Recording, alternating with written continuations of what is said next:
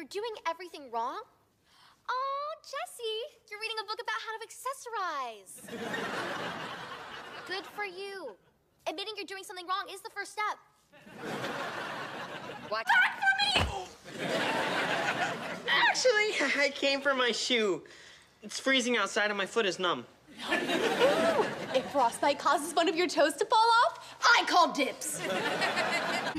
Emma hadn't left her homework assignment to the very last day, we wouldn't have to be here. So, after we see the exhibit, we'll go trick-or-treating. You promise? I'd shake on it, Zuri, if I knew which one of your arms to use. We're to a visit today.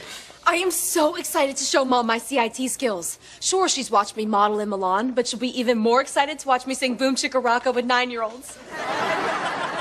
Hey! Watch where you're going. You again? Look, if you want my digits, all you have to do is ask.